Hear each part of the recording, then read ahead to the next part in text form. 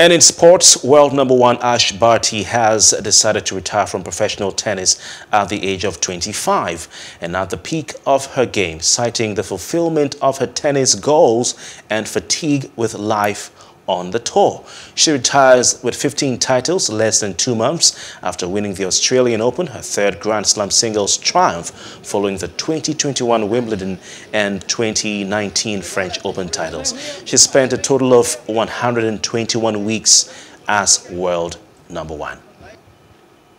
So grateful to everything that tennis has given me. It's given me all of my dreams plus more, but I know that the time is right now for me to step away and chase other dreams and to put the rackets down. I've had a lot of incredible moments in my career that have been pivotal moments, and Wimbledon last year changed a lot for me as a person and for me as an athlete when you work so hard your whole life for one goal, and I've been able to share that with so many incredible people, but to be able to win Wimbledon, which was my dream, the one true dream that I wanted in tennis, that really changed my perspective. And I just had that gut feeling after Wimbledon, and had spoken to my team quite a lot about it.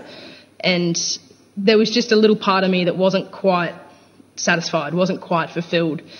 And then came the challenge of the Australian Open, and I think that for me just feels like the most perfect way, my perfect way to celebrate what an amazing journey my tennis career has been. As a person, this is what I want. I want to chase after some other dreams. Please do subscribe to our YouTube channel and don't forget to hit the notification button so you get notified about fresh news updates.